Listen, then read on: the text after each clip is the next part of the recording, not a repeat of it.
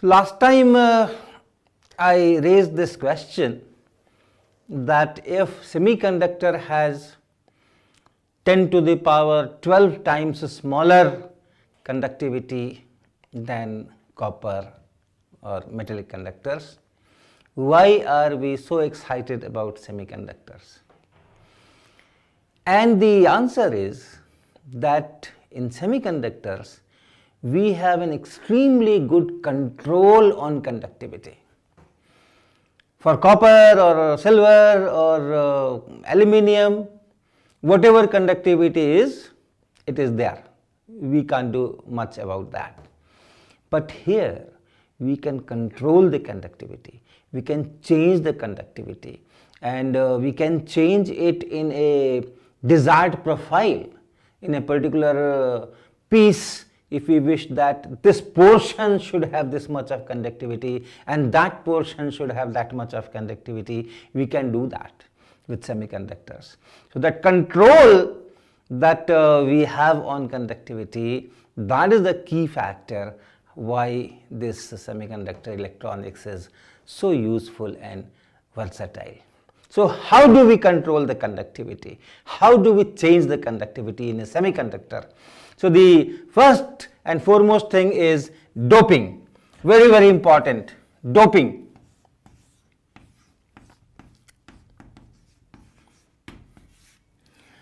So again, taking silicon as an example, pure silicon, as you know, you have that tetrahedral structure and covalent bonding. So silicon and silicon, they are bonded by 2 electrons, 2 sp3 electrons, and each silicon is bonded to 4 other silicons and so on.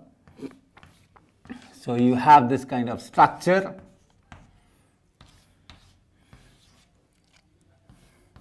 Representation, 2-dimensional representation. As I had told, this is a 3-dimensional. I have shown that model, ball stick model. Okay, so don't confuse with double bond. Right, 2 lines also is used for double bond, triple bond, and so on. These are to represent that it is a covalent bond and 2 electrons are here in this bond. So the structure configuration is, electronic configuration is Z is equal to 14. So you have 1s2, 2s2p6 and then 3s2p2. So these 4 electrons, they go in this sp3 bonding in this structure. Now doping means you purposely introduce some other foreign material in this other than silicon. So silicon is tetravalent, and if we go 1 column right in the periodic table, you have pentavalent elements. Phosphorus is there, arsenic is there. So these are pentavalent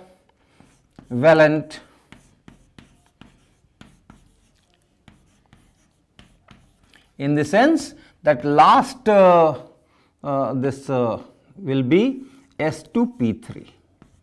So 5 outer electrons. Here you have 4 outer electrons.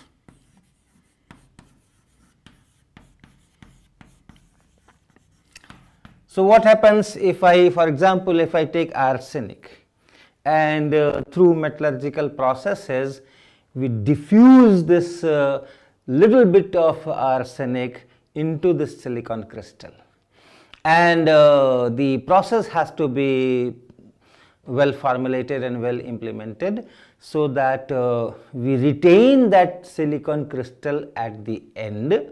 We have that same structure of silicon, and some of the silicon atoms are replaced by these arsenic atoms. So that is known as doping. We have doped arsenic into silicon. So suppose a particular silicon is now replaced by arsenic.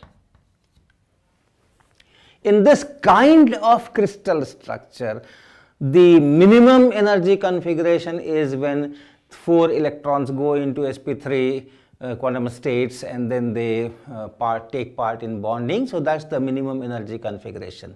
So since the crystal structure is still the same, the 4 electrons of these 4 outer electrons of arsenic will again go into the bonding. Okay, so you will have this kind of bonding with this arsenic also. This arsenic is also bonded to the 4 neighbors in that tetrahedral structure, and 4 of these outer electrons are consumed in that, but the 5th one, the extra electron, cannot go in this bonding, and that is somewhere, let's say somewhere here.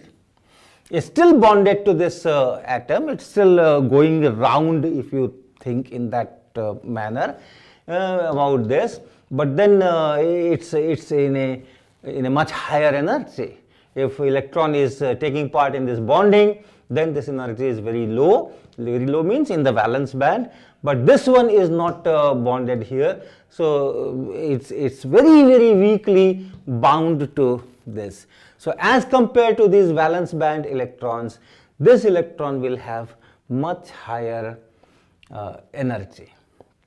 But then you can also compare, suppose you have a silicon here and you have this bond, and this bond is broken, and this electron comes here. This electron is in conduction band. A valence band electron has gone from the valence band to conduction band. This bond is broken and this electron has gone to conduction band. Here the bond is not broken, but there is an extra electron, and that extra electron is outside this bonds. Now this is a new energy level. The energy levels which are created, in which these electrons are there to start with, they are different energy levels which we call impurity energy levels.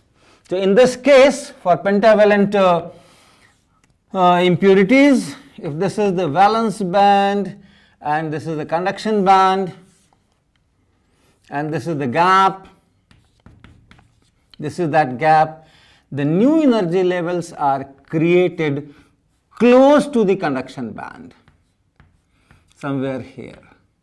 This is the impurity level.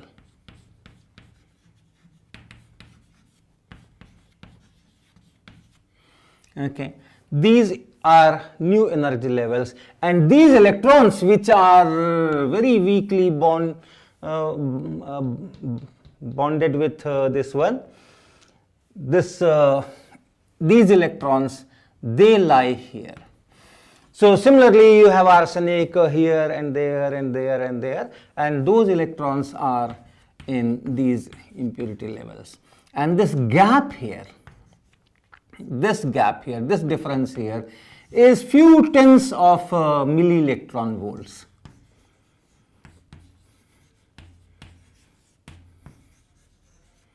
Maybe 15, 20, 30 milli-electron volts, 40 milli-electron volts of this energy.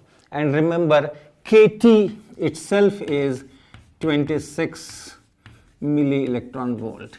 So it's comparable to that. It's just comparable to that. And therefore, through thermal interactions, these can easily go into the conduction band. Through thermal interaction, these can easily go to these conduction band, and then they are free to move anywhere. So that means this electron, which is very weakly bound to this arsenic, so it can go from this atom to that atom and that atom to that atom and so on. It can go anywhere from here to here, and once it goes in this surrounding, the energy is here in the conduction band. So that's the meaning of these electrons going from the impurity level to the conduction band. Okay, and once this electron leaves this arsenic, this becomes a positive ion.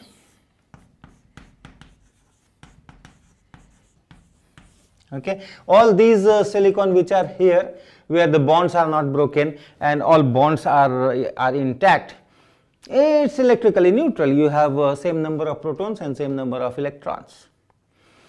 But here the number of protons remains the same and one electron has gone somewhere else. So this leaves behind this positive ions. So this is how we get a doped semiconductor, and this is pentavalent impurities that we have doped, and in this case you have larger number of electrons here. Okay, so to start with, there were some holes and equal number of electrons, but then because of these impurity levels, these electrons have gone here, and so Ne is much greater than NH. How much greater? That depends on how much impurities we have doped, what fraction of total is arsenic. So that will decide this. Normally, let us say ppm type doping. ppm type doping. What is ppm? Parts per million. Okay, parts per million. 1 in 10 to the power 6. So that is called ppm, parts per million. So this type of doping, if you do, then you will have some 1 part in 10 to the power 6. So that's the fraction. You are putting new electrons there, new conduction electrons there. So this Ne will be much larger than this NH. So the charge carriers, remember in semiconductors, if you apply electric field, if you connect it to a battery, then the electrical conduction is because of these electrons, conduction electrons, and also because of these holes, because here also you have some movement of electrons, and so you have I equal to IE plus IH. Now in this kind of doping, this contribution is much more than this, right? This contribution to current because of these electrons, conduction electrons, is much more as compared to the contribution from these holes. So these electrons are negatively charged and these holes are equivalent to positive charge, because once an electron moves to this empty state because of some electric field, if some electron moves this and populates this quantum states, then this quantum state becomes full and this becomes empty. So you can also say that a hole has gone from here to here. So the movement of hole and movement of electron, these valence electrons, they are in opposite directions in an electric field. So holes behave as positive charge. So these holes can be called positive charge carriers, and these electrons can be called negative charge carriers. So the current is dominated by the negative charge carriers, not the positive charge carriers, and therefore this kind of semiconductor is known as N-type semiconductors.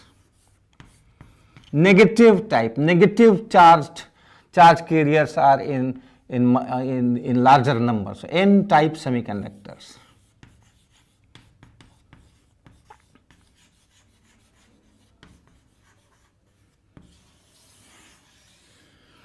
Okay, where number of conduction electrons is much larger than number of holes, those are known as N-type semiconductors. Now a very interesting thing happens. What happens to the number of holes? In intrinsic case, we have some number of holes here, some number of electrons here, number is equal. This number of conduction electrons is same as number of holes for intrinsic semiconductors. And now you are putting some impurity, increasing this Ne. So this Ne is increased, that is fine. Is there any effect on the number of holes? And yes, there is an effect, profound effect. Why? This number of holes, that density goes down. You remember, you always have a generation of electron hole pair and recombination of electron hole pair. If you have small number of electrons here, an equal number of holes here, there is some probability of electron going and filling a hole.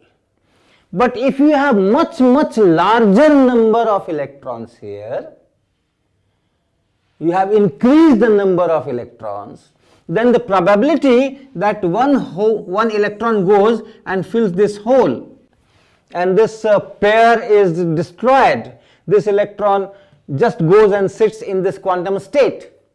So you don't have any more electron here, this quantum state becomes empty, and this quantum state which was empty becomes full. So this hole is also gone. So electron hole pair is gone because of this recombination. So the probability that some electron will come here and fill this hole, this probability will increase largely, right? You have so many electrons or some electron coming and sitting here, this probability will be increased many fold. So through these recombinations, the number of holes will decrease and a new equilibrium will be set up. So Ne increases,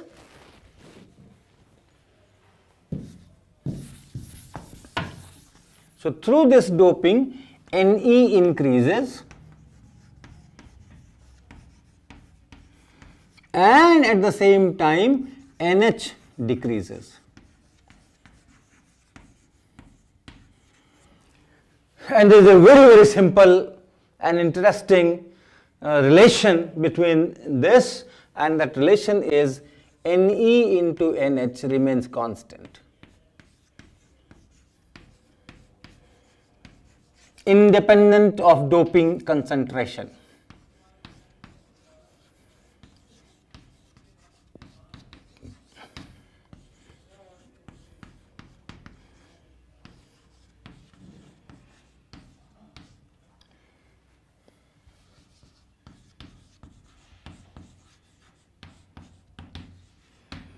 If you do not dope and leave it intrinsic, then Ne is equal to NH, and we write it is equal to Ni. So Ne into NH is Ni square. When you dope, Ne has gone up, NH has gone down, but then this relation still holds. This relation still holds for intrinsic or extrinsic. Okay, this is another word, extrinsic. You have intrinsic and extrinsic. When you are doping from external world, you are putting impurities, that becomes extrinsic. So intrinsic or extrinsic, this relation remains the same. Only the temperature can change this Ni. Doping level does not change this. So for example, if you have a silicon, you know there are some 5 into 10 to the power 22 atoms per centimeter cube, and for intrinsic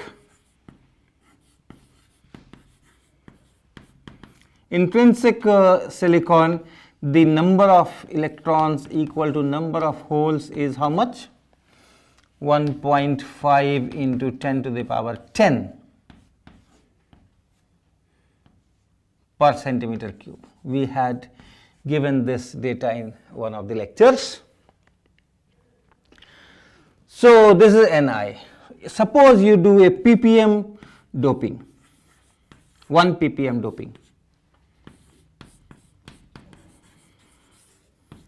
That means 1 out of 10 to the power 6 silicon are replaced by arsenic or phosphorus.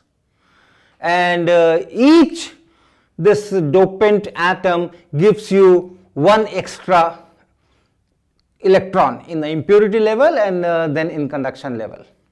So this number of electrons, extra electrons that you have put in is 1 per 10 to the power 6, and so that will be 5 into 10 to the power 16 per centimeter cube.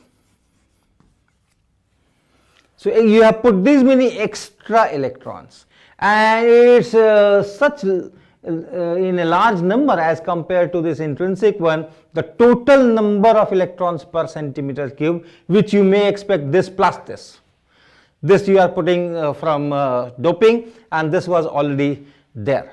So but 10 power 16 plus 10 to the power 10 will still remain 10 to the power 16.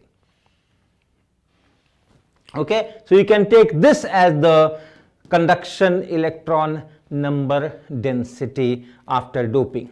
So what is the number density NH, number density of hole? That will be Ni square divided by Ne, because Ne into NH should remain Ni square, and that is equal to, this is Ni, so that is equal to Ni square 2.25 into 10 to the power 20 and divided by Ne, which is 5 into 10 to the power 16, and of course per centimeter cube, and this is now 0.45 into 10 to the power 4 per centimeter cube, which is just 4,500 per centimeter cube. Okay, so number of holes has gone from 1.5 into 10 to the power 10. From here it has gone to just 4,500. So number of holes has gone terribly down.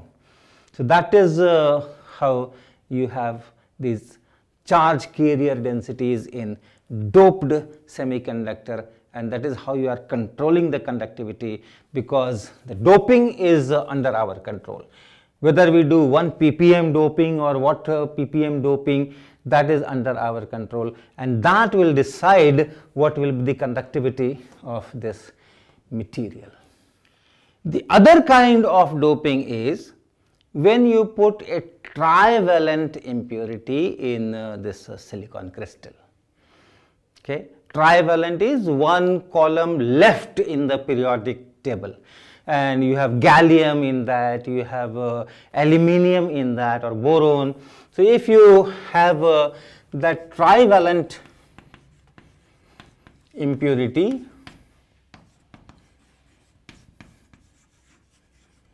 let us say boron, so the outer one will have S2P instead of S2P2. In silicon it is S2P2, in boron or aluminium it will be S2P. So there are 3 outer electrons only. So if this is doped in silicon, what will happen? So suppose you have this silicon crystal, and once again doping is a very sophisticated metallurgical process. You have to retain that silicon crystal structure, the structure that is there. This is this kind of structure, in the entire 3 dimensions. So you have to retain that structure and ensure that the impurity is just going and sitting at the site of one silicon ion. So very nice metallurgical processes, or some processes one has to do, and then you have, let us say you have silicon and silicon and so on, that same diagram.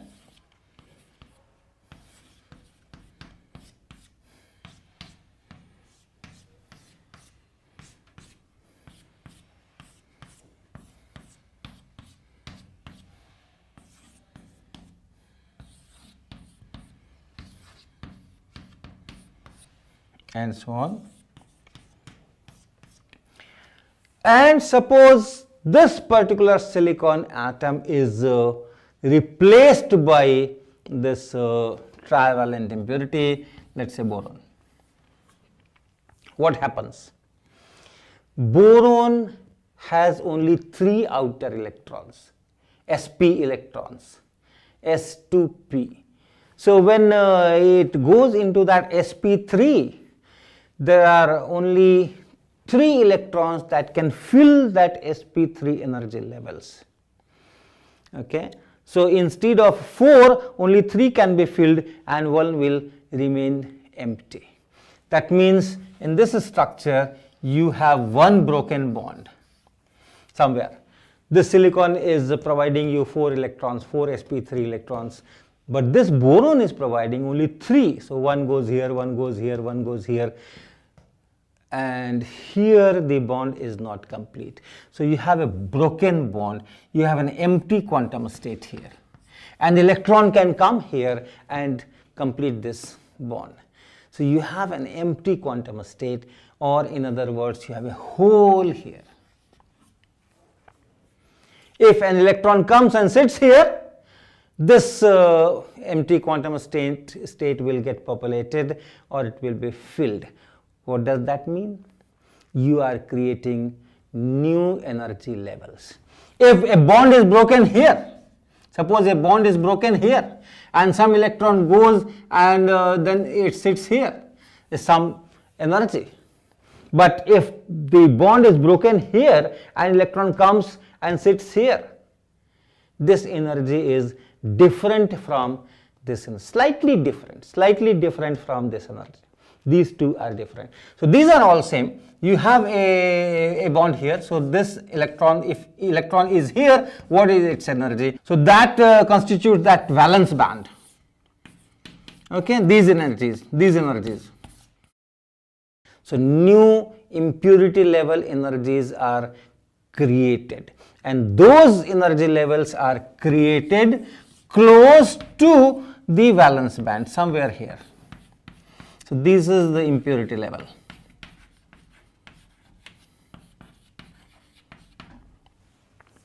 And these impurity levels are all empty.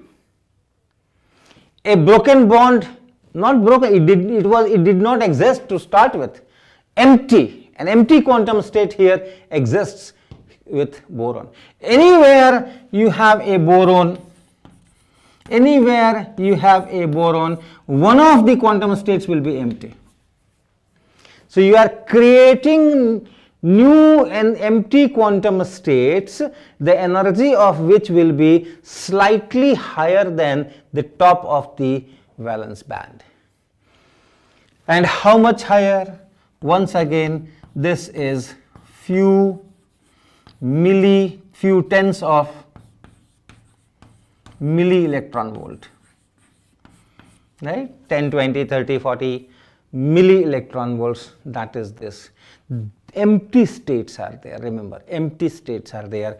And since this is only few tens of MeVs and kT is 26 MeV, very easily through thermal interactions, these valence electrons will fill these empty states.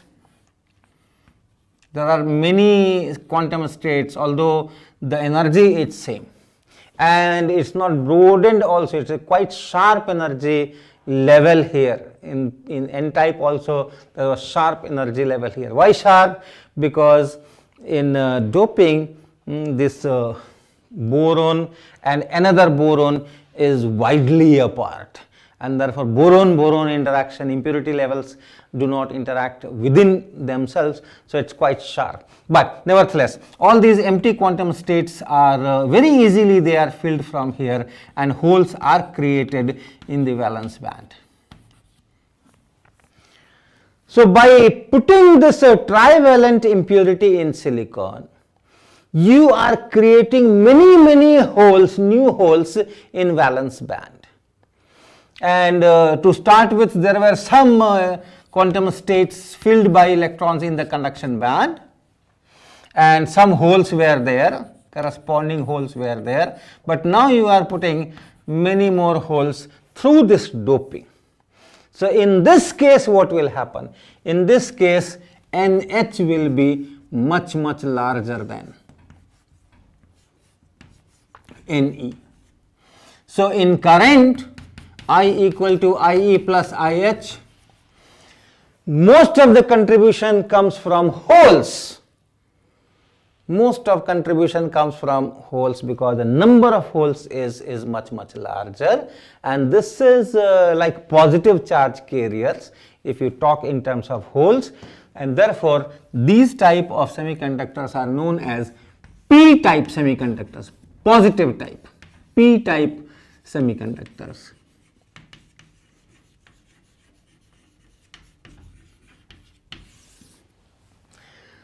Once again, if the number of holes are much larger here, then electron coming and falling into some hole, that probability will increase.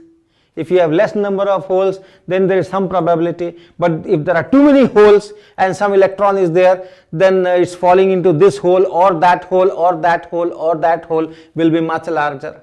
And therefore, through recombinations, the number of electrons will reduce from intrinsic. So that same equation will hold. Ne into NH is equal to Ni square. So that holds here also.